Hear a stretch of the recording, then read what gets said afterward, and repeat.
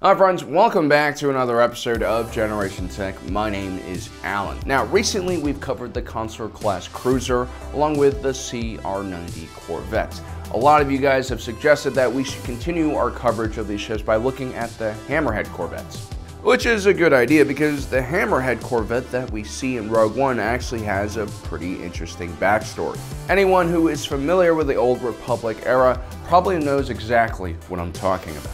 During the Old Republic, many of the capital ships fielded by the Republic Navy featured the Hammerhead-style cockpit, and so that's where we'll be starting today's conversation. The first time we hear about this Hammerhead-style cockpit is in the ship known as the Praetorian-Class frigate, which was designed by Rendelli Hyperworks, a company you should probably remember for the remainder of this video. The Praetorian-Class frigate was around 180 meters in length and equipped with a hyperdrive, 2 light turbo lasers, point defense laser cannons, and it required a crew of 1,500 and could carry around 2,700 passengers. The ship was used by the Republic against the Sith during the Great Sith War. Its light armament meant that it served mainly as an escort ship in a defensive role against starfighters. After the Republic emerged from the Great Sith War victorious, they sold off a lot of their excess frigates to either private individuals or local defense forces. The ship had not only become a symbol of the Republic's victory, it was also quite functional and would become quite popular amongst the civilian population. Which is why eventually Rendelli Hyperworks would sell this design to Corellian Engineering Corporation, a company that was known for mass-producing consumer ships and had a pretty large market size to fill. Eventually, Rendelli Hyperworks would sell this design to Corellian Engineering Corporations, who, as we all know, is an expert at making consumer market ships. Now, peace wouldn't last long for the Republic, and soon the galaxy would find itself at war. This time, the Mandalorians would go on a rampage and take over huge swaths of the galaxy, pushing the Republic back towards the core worlds. The main capital ship that the Republic would rely on during this period would be the Hammerhead cruiser from Rendelli Hyperworks. Unlike the Praetorian-Class, the Hammerhead cruiser would actually be considered a main ship of the line. It was only slightly longer at 315 meters, but it also carried a larger assortment of turbo lasers along with point defense weapons. With its engines oriented to the rear and the weapons all located at the front of the ship, the Hammerhead cruiser specialized diving headfirst into enemy lines and breaking through their formations.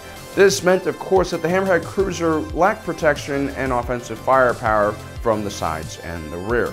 But at the same time, you can imagine its front profile is extremely small, making the ship hard to hit, and because all the weapons are concentrated right here, this could be deadly in large numbers. And that's basically what the Republic would use for almost 3,000 years, so this clearly was a very viable tactic for them.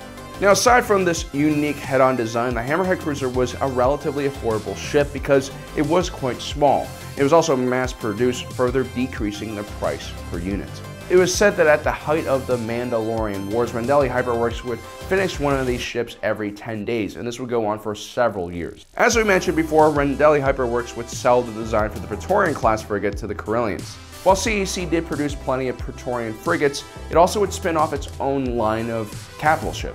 This would be known as the CR-12 Corvette, otherwise known as the Sphyrna-Class Corvette. Despite being labeled the Corvette, this ship was similar in size to the Hammerhead cruiser, which again was around 315 meters.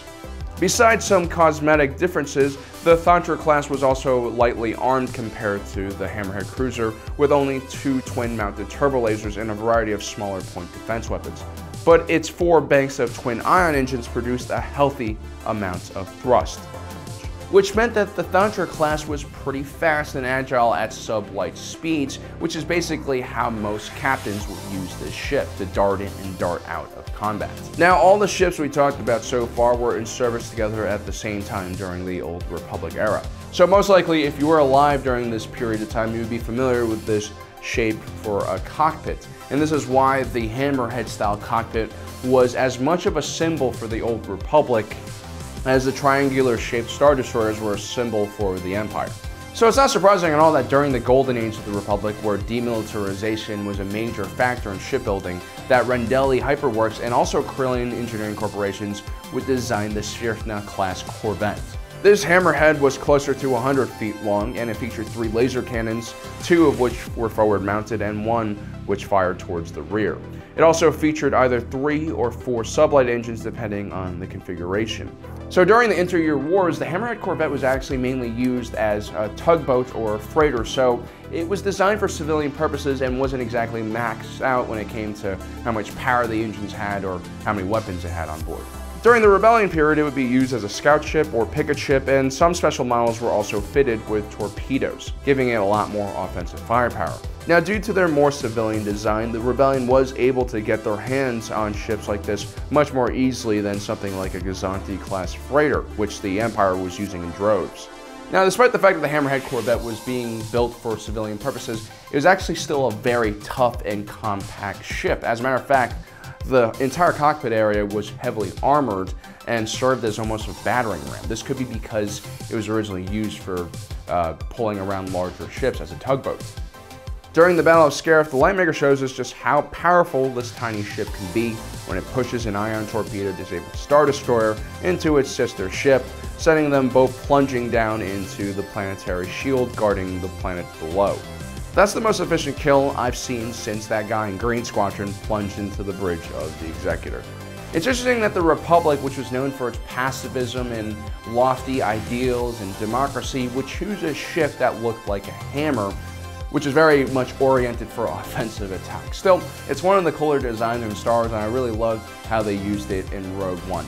Let me know in the comment section below what you think about the Hammerhead Corvette. Also, don't forget to subscribe, hit that notification button down below so you don't miss out on the rest of our awesome content. As usual, thanks for joining us today. If you're watching this, you are Generation Tech.